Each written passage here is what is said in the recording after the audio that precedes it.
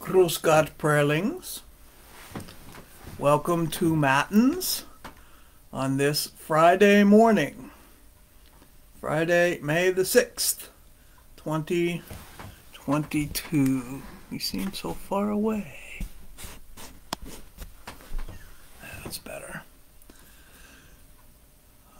Yeah. Easter. Pentecost Matins. Excuse me. Which, if you have this book, is on page 131. I don't know what the weather's doing. I don't know what I'm doing either, but you know, what else is new? It seems chilly and rainy. And I hope that's not true, because the guy who cuts my grass is supposed to come today for the first time this year, which means first he has to clean up the yard, and then the grass is all high, and that will be miserable for him to be doing all that if it's cold and rainy. Anywho, stream of consciousness as usual. What are we doing today? We are praying Psalm 81. We are going to hear more from Colossians. I think we're in chapter 2 now. And our hymn is Now All the Vault of Heaven Resounds. Which, if you have this book, is number 143. And when it's hymn time, we are going to sing the first 2 verses, and then I'm going to try to stop the video and have the last 2 verses in place of the Benedictus, because it's long. The hymn's not that long, but this particular rendition of it is almost 8 minutes. So when we get to the Benedictus, then we'll do verses 3 and 4, and verse 3 is just for listening, and then we can all join back in singing on verse 4. And this is more from Concordia, that puts out those fantastic, Concordia Publishing Houses, puts out those fantastic CDs. This one is Hymn for All Saints, Psalms, Hymns, and Spiritual Songs. Vocal, organ, piano, and instrumental settings of Christian hymnody and song. So that's who's singing it, and they, of course, are magnificent. What did I leave out? Psalm, scripture, hymn, nothing. Okay. I have St. Thecla with me today. Remember St. Thecla? There she is. Did you look her up? Every time I have St. Thecla, I tell you should look her up. Have you ever looked her up?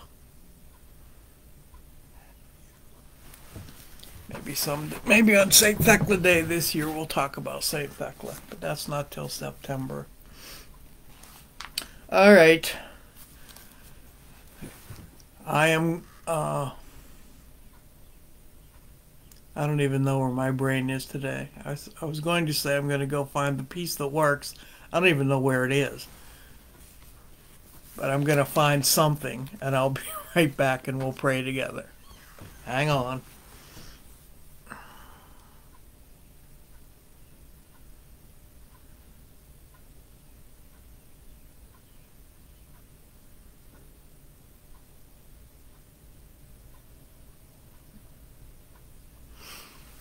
We are gathered in the name of the Father, and of the Son, and of the Holy Spirit. Amen. O Lord, open my lips, and my mouth shall declare your praise. Glory to the Father, and to the Son, and to the Holy Spirit, as it was in the beginning, is now, and will be forever. Amen. Alleluia, alleluia. Give glory to God, our light and our life. Oh, come, let us worship him. Oh, come, let us sing to the Lord. Let us shout for joy to the rock of our salvation. Let us come before his presence with thanksgiving, and raise a loud shout to him with psalms. For the Lord is a great God and a great King above all gods. In his hand are the caverns of the earth. The heights of the hills are also his. The sea is his, for he made it, and his hands have molded the dry land. Oh, come, let us bow down and bend the knee, and kneel before the Lord our Maker. For he is our God, and we are the people of his pasture, and the sheep of his hand. Glory to the Father, and to the Son, and to the Holy Spirit, as it was in the beginning, is now, and will be forever. Amen. Give glory to God, our light and our life. Oh, come, let us worship him.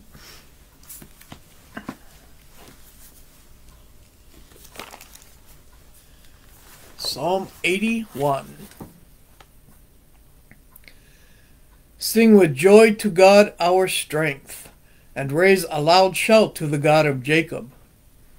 Raise a song and sound the timbrel, the merry harp and the lyre. Blow the ram's horn at the new moon, and at the full moon, the day of our feast. For this is a statute for Israel, a law of the God of Jacob. He laid it as a solemn charge upon Joseph when he came out of the land of Egypt. I heard an unfamiliar voice saying, I eased his shoulder from the burden. His hands were set free from bearing the load. You called on me in trouble, and I saved you. I answered you from the secret place of thunder, and tested you at the waters of Meribah. Hear, O my people, and I will admonish you. O Israel, if you would but listen to me. There shall be no strange god among you. You shall not worship a foreign god. I am Yahweh, your God, who brought you out of the land of Egypt and said, Open your mouth wide, and I will fill it. And yet my people did not hear my voice, and Israel would not obey me. So I gave them over to the stubbornness of their hearts, to follow their own devices. Oh, that my people would listen to me, that Israel would walk in my ways. I should soon subdue their enemies and turn my hand against their foes. Those who hate the Lord would cringe before him, and their punishment would last forever. But Israel would I feed with the finest wheat, and satisfy him with honey from the rock. Let us pray. Almighty Father, you rescued your people from slavery, and through the passion of your Son acquired a new people united in his body and marked with the sign of his holiness. Feed us with your finest bread, so that we may have food for this life and a foretaste of eternity, where you live and reign with the Son and the Holy Spirit, now and forever. Amen.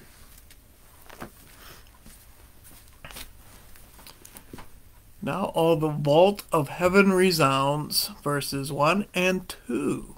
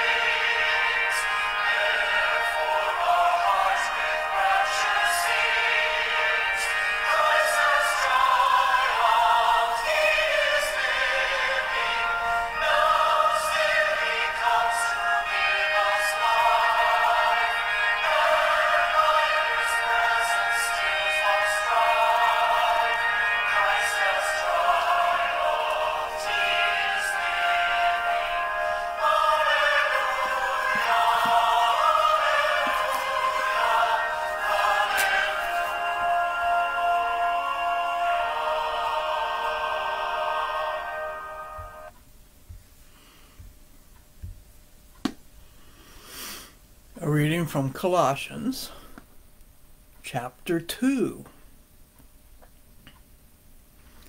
See to it that no one makes a prey of you by philosophy and empty deceit, according to human tradition, according to the elemental spirits of the universe, and not according to Christ.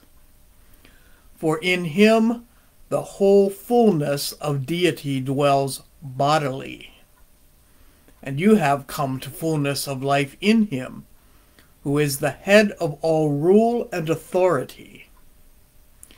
In him also you are circumcised with a circumcision made without hands, by putting off the body of flesh in the circumcision of Christ.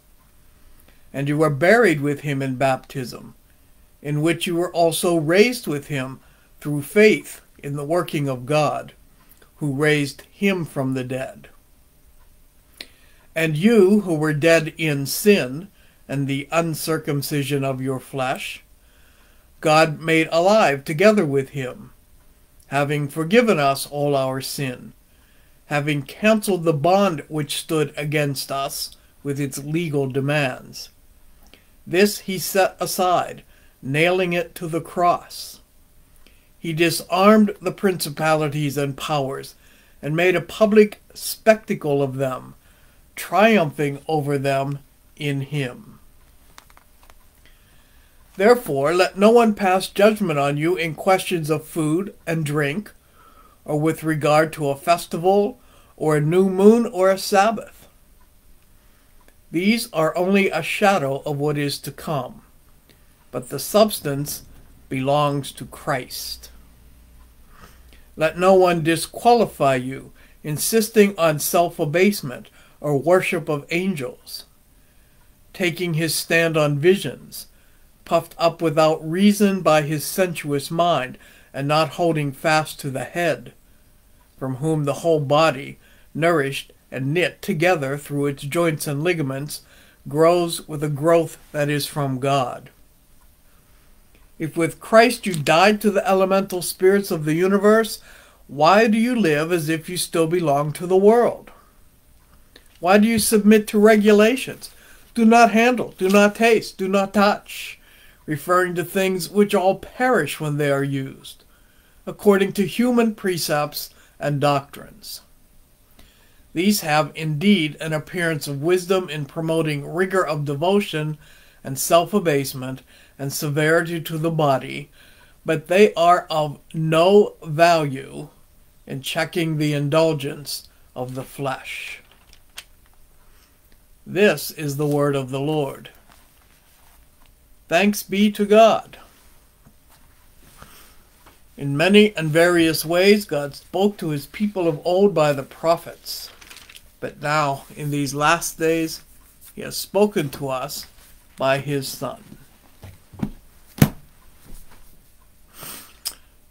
Yes, that's what I have to say to what we just read from Colossians. Yes, absolutely. Did you hear what we just read from Colossians?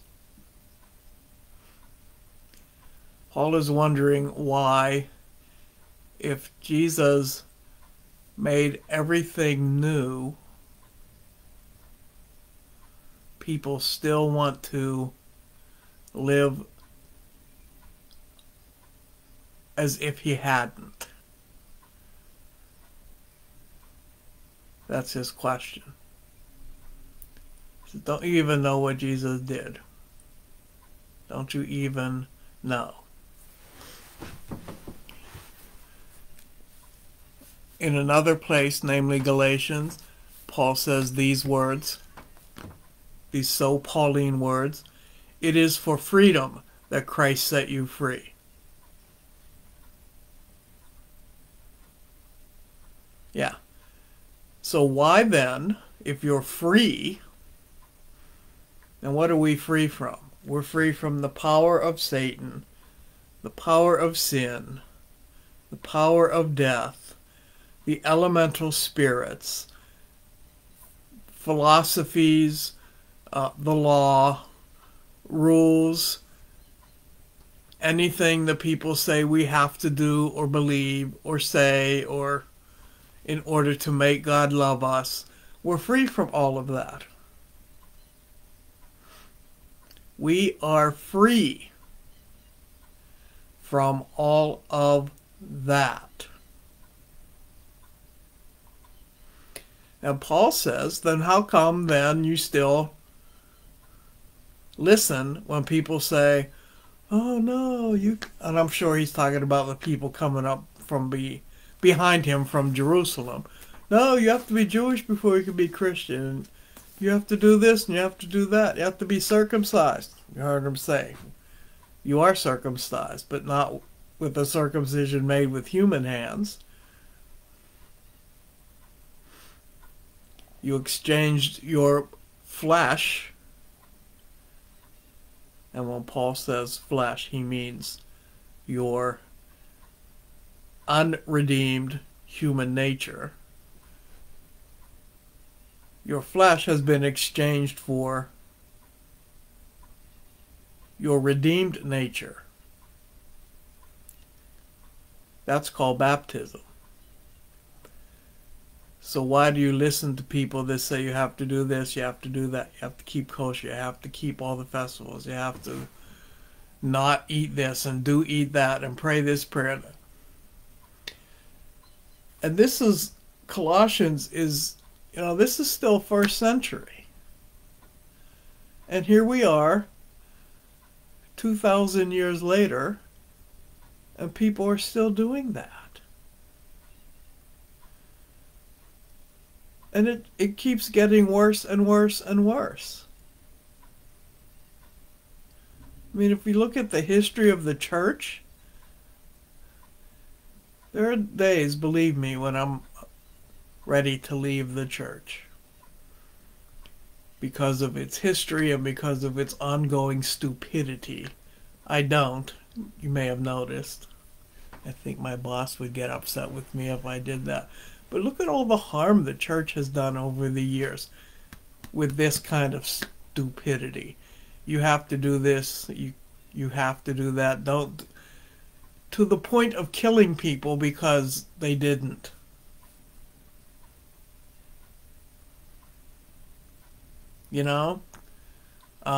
Crusades, Spanish Inquisition. Right now, the Christian right making laws that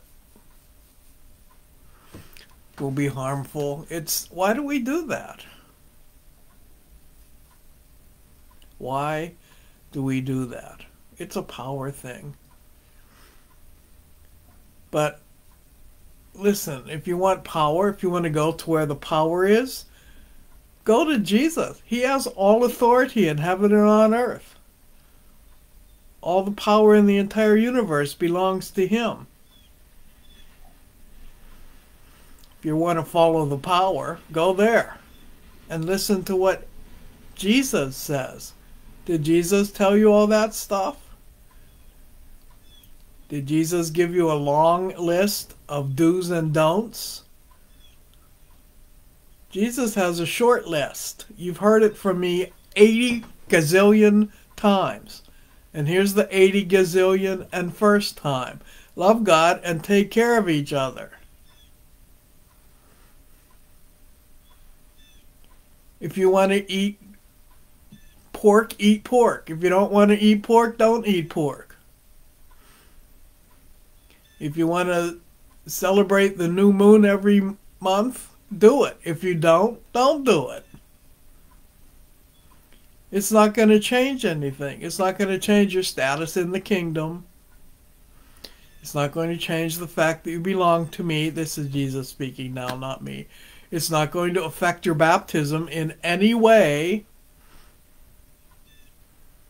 if you do those things or don't do those things. Love God and take care of each other. You don't have to get into philosophies. I do because I enjoy it. You all know that. Sorry. But it doesn't matter.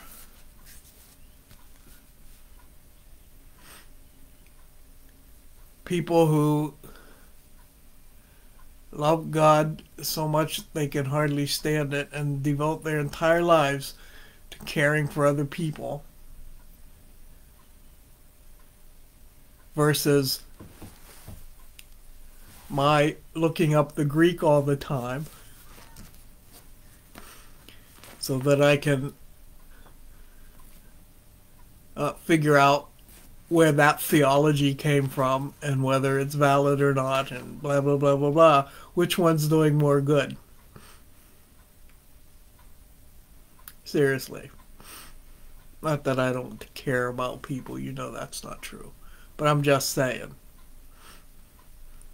Who brought more good into this world? Professors in theological seminaries or Mother Teresa?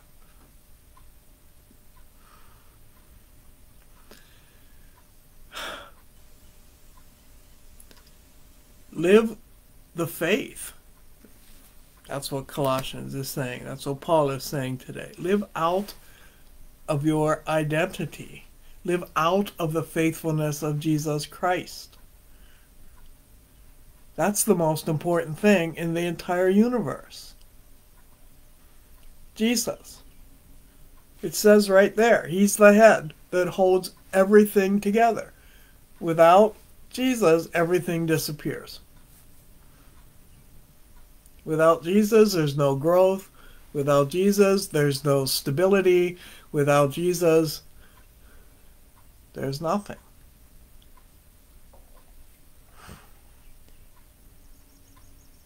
And God brought you into the life of Christ on the day of your baptism to share that exact life.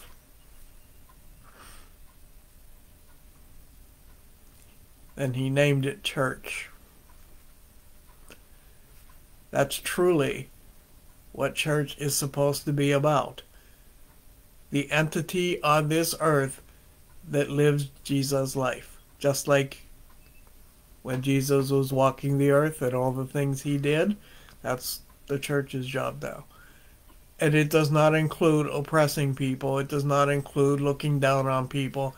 It does not include excluding people.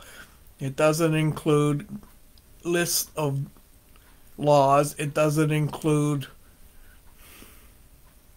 anything but love.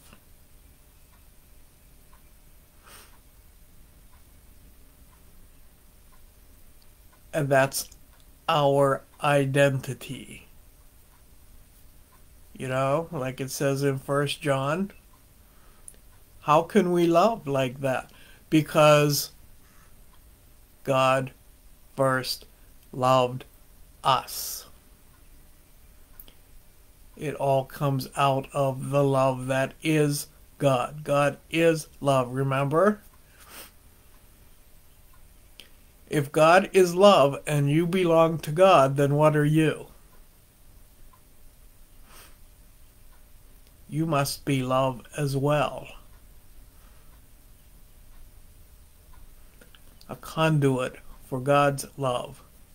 The people walking this earth right now in 2022, whose job it is to reveal the Father's heart.